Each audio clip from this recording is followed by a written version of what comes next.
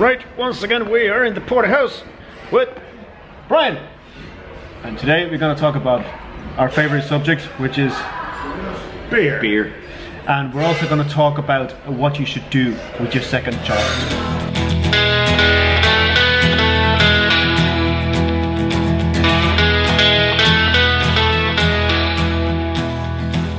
Right. What do we have here? The 48th chapter of the Rule of St. Benedict states, well, if they live by the work, for then are they monks in truth, but if they live by the works of their hands. Benedictine monks, who've taken an order of poverty, become Trappist monks. They brew beer to pay for their brewery and for their lifestyle and for everything that they have and all of that they have. They don't accept money, they don't have any money of their own, so they brew beer. There are several, I think there's 11 officially recognised Trappist breweries. 11?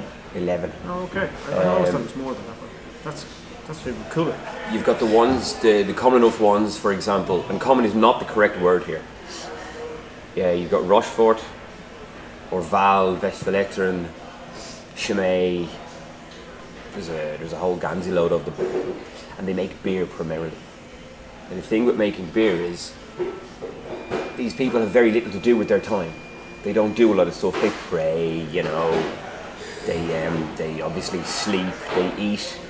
They spend the majority of their time doing good works for the local community. They give all of the money that they make from the produce of this amazing product goes to charities in and around their local area. Oh wow! Some of these people have been making. Hold on a second. So you're saying that by drinking this beer, we're contributing to charity? Yes, we're saving the world. Listen to that, people. That's a responsibility.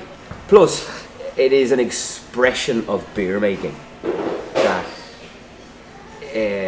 it's so far away. We mentioned it last time about your mass-produced. Yeah. This is so far away from that. It's the other side of the spectrum. The dedication and care gone into. Well, hang on a second, Jake.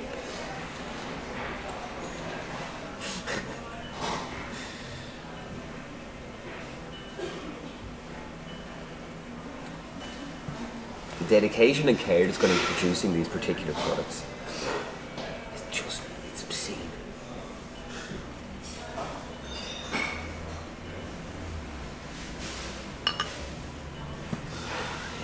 You can, oh Lord God. Some of the monks would use phrases like liquid bread and that kind of stuff. The head on that's only gorgeous, isn't it? Looks good, doesn't it? It's a dark copper, dark. Oh. Okay. What I learned from our last session, that we only have two types of beer. We have the lagers and we have the ales. So which category would this fall into? Ale. This would be an ale. Entirely. You'll notice this is the Rochefort 10. There's also the 8 and the 6. And these numbers would donate the style of beer mainly. The 10 being the one that the guy at the head table would drink. And the 8 would be the rest of the people around, and the 6 would be the people that work in the place, or not the lowest quality beer by any means, but it's a slightly lesser. And then the 8, and then this. So the other breweries will use different numbers. Yeah. They will use the names, be it the prior or the abbot or the pater, depending on. This particular beer weighs in at a rather hefty 11.3%. Good to be working. Isn't it just? On the clock, this is what I like. Oh wow, that's you can kind of smell a little bit of the alcohol with this one. Like You can. It's tricky to hide such an amount. Yeah, exactly. But if there's anybody can, I mean, this is. No, it's not intrusive in any way. It's not like it's far from it. It's just that when you take a sniff, it penetrates a little bit further than you would on a lighter beer.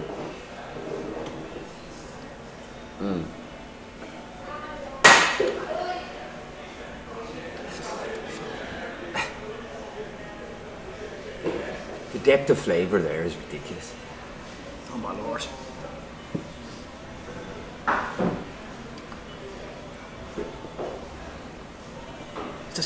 doesn't it? It keeps on giving from the first sip to 10 seconds after you're swallowing it. You get different flavour profiles. Let me be ignorant here, and you can educate me. What's that? You know, the aftertaste that it's almost like the taste of the yeast that kind of keeps you going. Is there some terminology to go with that? Or are we coming up with our own? We can make it up if you want. Yeah, exactly. You will get the yeast. There'll be a yeasty flavour from it. A lot of these brewers will be using the same yeast for centuries before they even knew what yeast was. Yeah. And many of the Trappist breweries will have the yeast will use be very specific type of yeast. Very, if you will, a lot of Belgian beers will have a very similar flavour. But it's more than the yeast. There's also any amount of herbs and or spices, if you will. Everything from someone would use cardamom, anise, coriander will be in some of them. The list goes on. Anything that can impart flavour to a beer, anything that can impart flavour to anything, they'll use it in the beers, and they'll get that flavour, and that would be their flavour. Their flavour, but that's actually a good thing that let's just put it in here for the next one. That the fact that we've done it, the second Belgian one, and that they have a very kind of particular kind of the process is the flavour process can be a little bit more complex than maybe in some other areas of beer production. Yes, very much so. So I think next time we could actually really good look at some Bavarian. That's what I was going to do a German beer. Yeah, something because of their regulations then as well next time. Their regulations are more or less gone. I think they're mere suggestions, but I think it's a sense of pride that they still do the purity. Especially in Bavaria. And because of that, a lot of German beers will taste the same. Yeah.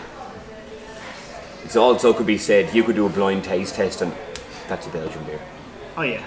You know? There's especially when you get the more loaded, flavor-filled beers, it's definitely certain elements of the taste that you definitely know that you're in Belgium. Oh, very much. And you could spend some time. You could do a lot worse than drinking. Excuse me. There's a lot of carbonation as well in these beers. You could do a lot worse than drinking this beer slowly, if you're a brewer yourself, and trying to work out the flavours, or do with a lot of them. Take Hogarden, orange and coriander. You're going to get a lot of Germans who use coriander and orange rind or lemon rind. Some of them will use a specific yeast which gives a banana flavour. Some of the German ones will have a banana and clove flavour, and yet there's no banana ever gone near the beer. Yeah. That's I find that really interesting when they can actually do that with just the yeast, because at the end of the day, if you see the amount that actually goes into the whole production is actually so small. But yeah, but it propagates in the beer. Yeah, exactly. How much it adds to the flavour, it's just unbelievable. It's amazing. It's a great thing. Beer is the simplest thing in the world, as we've already touched on. Yeah. And yet the depth of flavour, the range of different kind of products that could be considered beer. There's always reading about one this afternoon that they drink in Tibet, which is it's rice based. It's completely white, and you drink it piping hot to a bamboo stalk. We have to get our hands on that. Where do we get that? I don't know if our beer suppliers could get that in, but that'd be one I'd like to try. Look, that's what it takes. Maybe we have to go for a visit. Tibet? Right, I'll book a day off. We shall have a trip to Tibet. You're more than welcome to come with us. If anybody wants to pay for that, Richard Branson, if you're out there, maybe. Yeah, that'd be great. This is definitely much sweeter than the one we had last time. Again, it is quite sweet. That'll be a lot to do with the fact that it's 12% alcohol, really. Yeah. It is, of course, like some of the stronger beers, it's just the alcohol.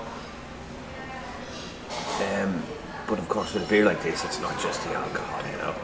No, that's it's like you could easily be fooled that it's a lot less alcohol than what it is because of the flavour of it. Yeah, you'd still say it's quite strong. 12% perhaps you mightn't. You see the bottom of that as well. What's coming out of there is If you can get that, that's just a dark, that's awful. You could actually take what's in the bottom of that bottle and you could bring it home and you could probably cultivate another yeast strain from it and brew a similar beer at home. But that's probably what they would have done in the past. That's exactly what they would have done with the Trappists. What they would have had is these people will also make breads and cheese. Yeah. There's a long tradition of making rye bread in Finland where you always, when you make the rye bread, you keep a little bit of it as the root for the next one. You know? That's your starter yeast. Yeah. A lot of the lambic beers that we mentioned last week will use the same principle. Yeah. Before they knew what, because these people have been making beer since before Louis Pasteur discovered yeast. Before we even knew what it was, and they would have what they'd call the magic stick. So they'd stir the dough, they'd make their bread with it, not knowing, but this would be the stick. This would be the stick that they would use, and then they would do that, and then they would take it away off, and they would go to the mash and the beer, and they would stir that round and add the water into the grain, and then lo, as if by some kind of magic, the beer would brew. And no one understood it for centuries, but of course science got involved. And answered all the questions, which is what science does so beautifully. That's brilliant. That's brilliant. It's a wonderful thing. Unfortunately, the world being what it is, many of these breweries are, because essentially they're all brewed by people in the order, and if no one joins the order, the people in the order get older, and then of course what happens is they die, and then they're no longer Trappists. There will not be any Trappist breweries in 20 years' time because no one is joining the orders.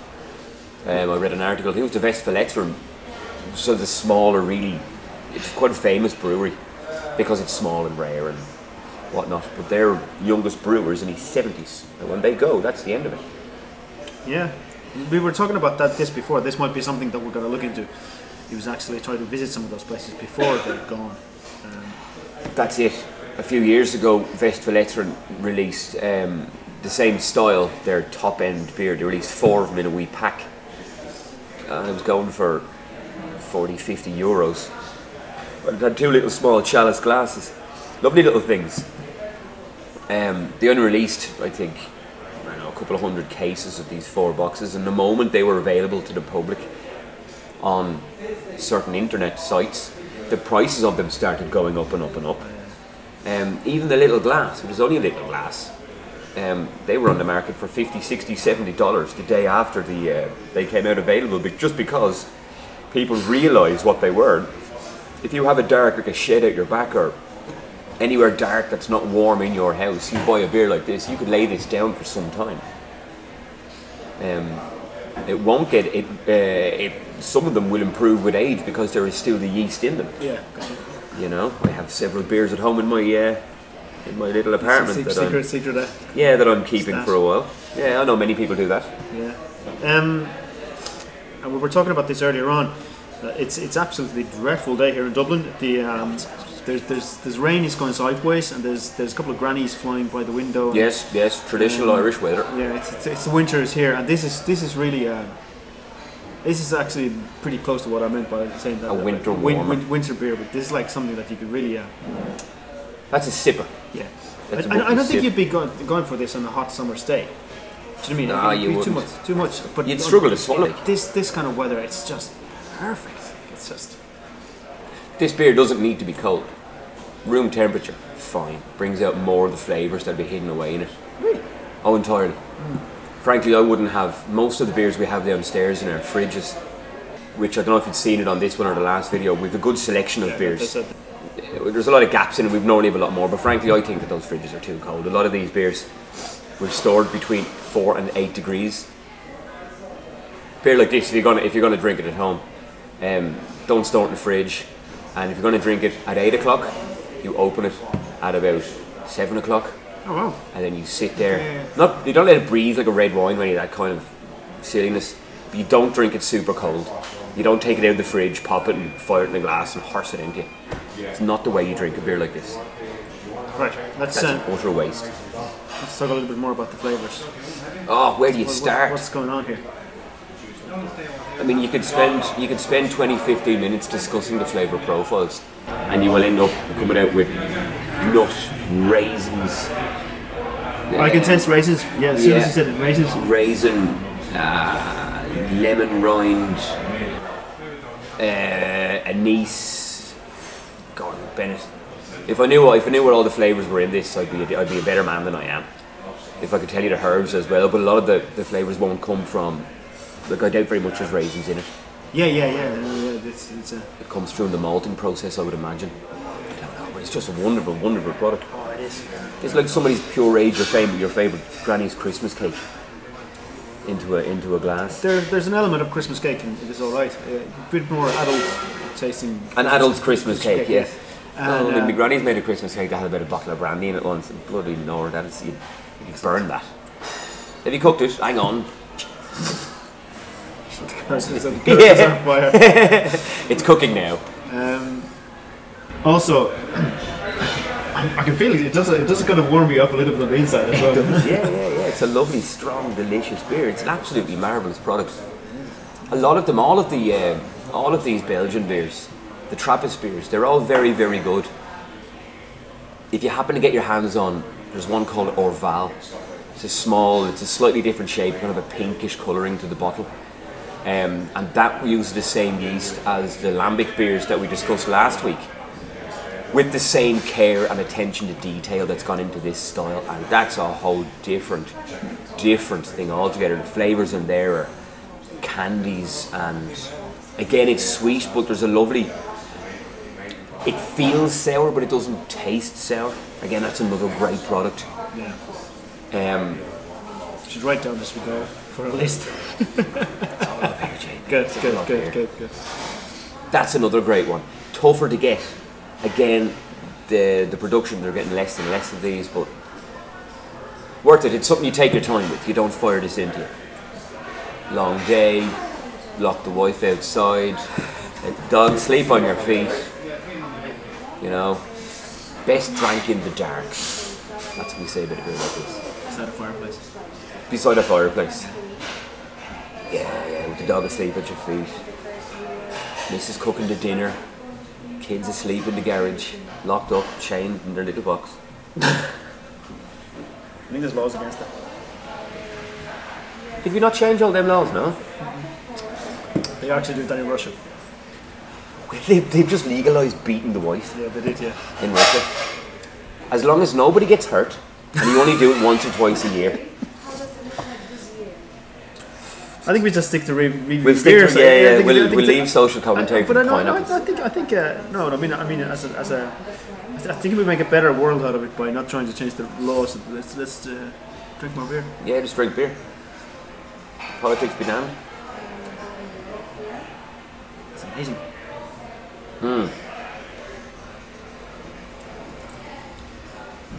Anything to add to this? This is Many people would consider Trappist beers to be the perfect expression of a beer and the beer making process. Anyone that makes beer will tell you to make beer properly, you really have to be so very careful. You make it in your shed, in a bucket with some straws and stuff, and you make a lot of watery, weak beer. But as you get better at it, it is about the attention to detail. It's about keeping it all your little things hygienically clean and blah blah blah. Yeah. Patience. And patience. A lot of patience, yeah. Like doing anything correctly. And yet if you imagine these people talk about patience, yeah, exactly, you know, yeah. and they're not doing it, well, maybe they are doing it for their own gratification, but a lot of it is down to maybe the religiousness of them, the piety, their own piety would help. I think that's a good point. That, like, if you think that these guys just went into their shed and they were thinking of a good recipe, and then they came up with one and were like, yeah, this is it. No, they spent centuries coming up with this recipe. It wasn't just one man. It was like generations of them coming up with it. Brewing it slowly and carefully. Yeah. And again, like any of these beers, we don't be talking about mass-produced factory beers. So if you had a really good palate and you wrote all the flavour notes of this beer, within 2 years you go back and review it again, the flavour notes will not be the same because the beer will not be the same. It's very difficult to homogenise such a product, which again is what makes it brilliant. I don't think you should even try to. I think that's where we're going a little bit wrong with a lot of the modern world, JP. Let's be honest. Yeah, regulations and that kind of stuff, because I mean there are certain things that should be left outside of that, because it is, you cannot put this into a category of like this is just this, because it's a living thing. Anything with yeast is a living thing. Yes. And you can't just say that, okay, that's it, this is what it's supposed to be. You have to allow for, the beauty of it is that it's a different experience every time. Yes, it's a natural product. Anyway, yes, Trappist beers are a marvellous and wonderful thing, a wonderful expression of the art of beer making. To strive for the expertise and the attention to detail, and to dedicate yourself to such a worthwhile thing, I would recommend everybody. I would recommend at least one of you, if you have any kids, donate your second child to a monastery. So then it will keep the tradition alive, you know, because once the Holocaust comes and you know the nuclear winter that's going to follow it, people will again turn to God and all that kind of jazz, and these people will need your help. So please donate your second child to a monastery. That's brilliant. I think we're going to leave it at that. You probably should. That's brilliant. That's brilliant. Excellent work. And if you don't stop and listen, I'll break out of this prison. I'm getting sick of waiting around. I'm getting sick of waiting around. I'm getting sick of waiting around.